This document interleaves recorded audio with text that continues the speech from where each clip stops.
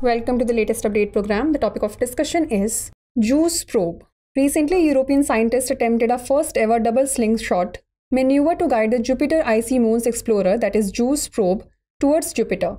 The maneuver involved using the gravity of the Earth and Moon in quick succession to change the probe's trajectory. The JUICE probe returned towards Earth on August 19 to 20, 2024 to use Earth's gravity as a braking mechanism. This maneuver is crucial for setting the probe on a path towards Venus and subsequently to Jupiter. Let's now discuss why is this mission special. The double slingshot maneuver is a complex and risky operation with any error potentially derailing the mission to Jupiter.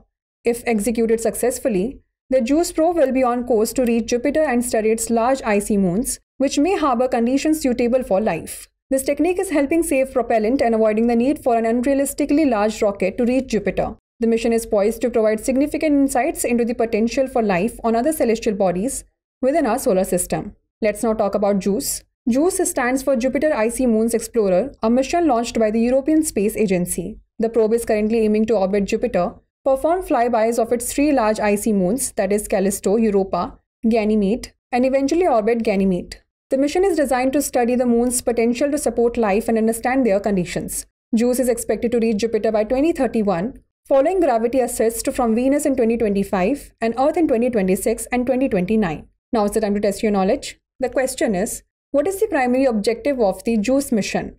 Study the Sun's atmosphere, orbit and study Jupiter's icy moons, explore Saturn's rings, or investigate the asteroid belt? Send the answer to this question in the comment section. Thanks for watching. For more informative content, like, share and subscribe, and do not forget to press the bell icon to get the notifications.